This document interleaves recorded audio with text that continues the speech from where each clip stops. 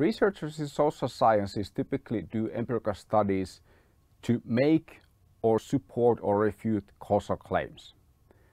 While running a regression analysis does not require that you understand much about causality, understanding what our causal claims are actually about is very useful in the long run because it allows you to evaluate when a particular research design or particular statistical analysis technique can provide valid evidence for causality. However, defining causality is not that straightforward, and there are many different ways that we can define what causality actually means. In this video, I will explain one of the most commonly used theories for causality, the counterfactual model. So in a research methods course or a book about research methods, you may have seen this kind of explanation for making causal claims. So we are supposed to demonstrate three different conditions: association, direction of influence, and then elimination of rival explanations. We are also told that the best way to demonstrate the direction of influence empirically is to measure the cause before the effect, and that there are two main ways of eliminating rival explanations: the randomized experiment, where you have treatment and control and people are assigned to those groups randomly. One of the groups gets the treatment, one of them doesn't, and then we compare the outcomes of those two different groups afterwards. And then we are also told that statistical modeling can be applied when we don't have an experimental design, when we're simply doing a correlational study. Further, we can have figures like that demonstrate the logic of the golden standard, the experiment. So we have the population of interest. We take a sample for that, assign randomly in the treatment and control. One group receives the treatment, other one doesn't. Then we measure something from both groups and we compare the outcome, and that is our estimate of the causal effect. Now, there are two important questions or two important issues about this model. So what is this actually based on? So how is it possible that we say that this difference is actually a valid estimate of a causal effect? And the second issue is that this model or this research design actually does not provide us a causal effect, but instead it gives us the average treatment effect. So why cannot we get an individual level causal effect? That's something that I will address next. But before we go into that, we need to understand what causality is and why we need to define causality in some way to do research. This is addressed pretty well in this chapter by Hitchcock, from which I've taken this small excerpt. And Hitchcock explains that there are basically two reasons why we need to define causality in a way that does not involve the term cause. So we need to have these ways of defining causality that does not require the concept of causality itself.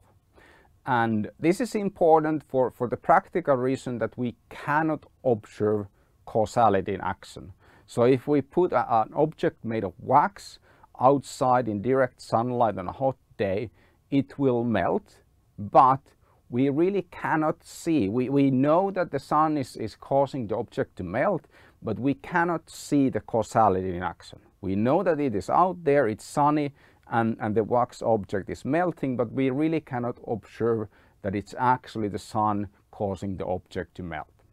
So we cannot observe causality directly. Therefore, for empirical research purposes, we need a way to define causality that does not require observation of causality itself, but something that is actually observable. So we need an operational definition for causality.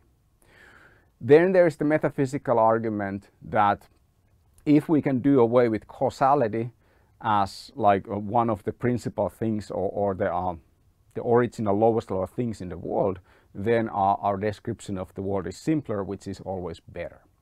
So there are a few different main theories for causality. One of them is the regularity theory of causality, which basically means that if cause always precedes the effect, then we can say that there's a causal relationship. But that's problematic because it's possible that the effect would have occurred anyway. And to address that, we have the counterfactual model for causality. So where does the idea and the term counterfactual come from? Let's take a look at the experiment again. So let's consider that we want to estimate the causal effect on an individual. So typically when you go to a doctor and the doctor prescribes you a medication, you are not really interested in what is the average effect of that medication on people, but you are interested in knowing what is the effect that that medication has on me. And that is a question that experiment cannot answer directly. The reason is that the causal effect of a medication can be defined through the difference of these two what we'll call potential outcomes.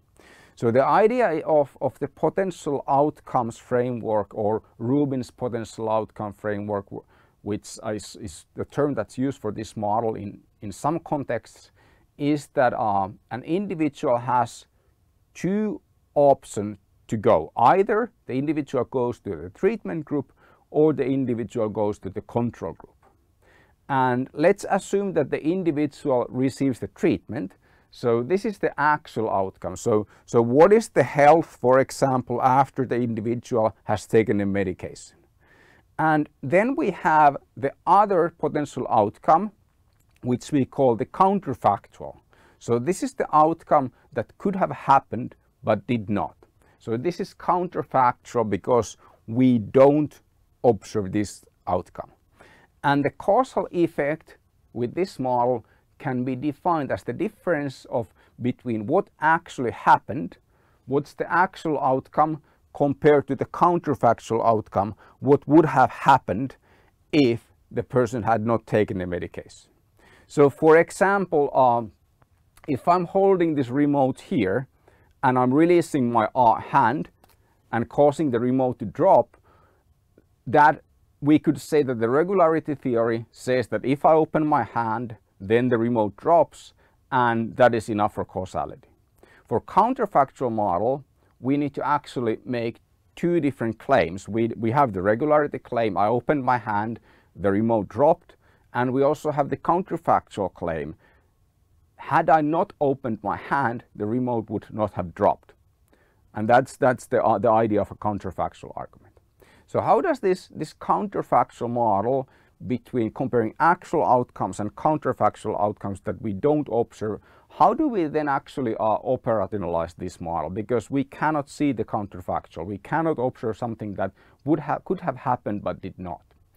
In practice, the counterfactual modeling approaches simply, they don't try to estimate the individual causal effect, because that is simply in most cases impossible. Rather, we are focusing on the average causal effect. So the idea of doing an experiment here is that, for example, in experimental design, is that we have one group. Let's say we have the treatment group, which is our actual outcome.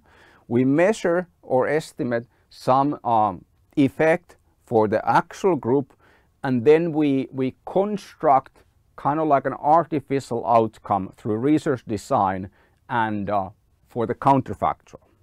In the context of experiment, in a valid experiment, we can make an assumption that the control group is a pretty good counterfactual for the treatment group in the case that the treatment group would not have received the treatment. So the treatment group is the actual outcome, and the control group becomes the counterfactual outcome for the treatment group. And of course we can refine this reasoning and make designs where we estimate the average effect of the treatment on the treated and so on. And then we compare the actual outcome and the counterfactual, estimated counterfactual, and then that gives us the estimate of the causal effect. This model works pretty well on paper, but it requires assumptions. So we need to assume that the control group is a valid counterfactual for the treatment group. And the important thing about these assumptions is that they must be defensible. So in the counterfactual model, because we cannot observe the counterfactual, we need to estimate it, and then we need to make assumptions and also defend those assumptions to make the claim that our estimated counterfactual is actually a valid estimate. In practice, many of our statistical analysis techniques are compatible with this way of viewing causality.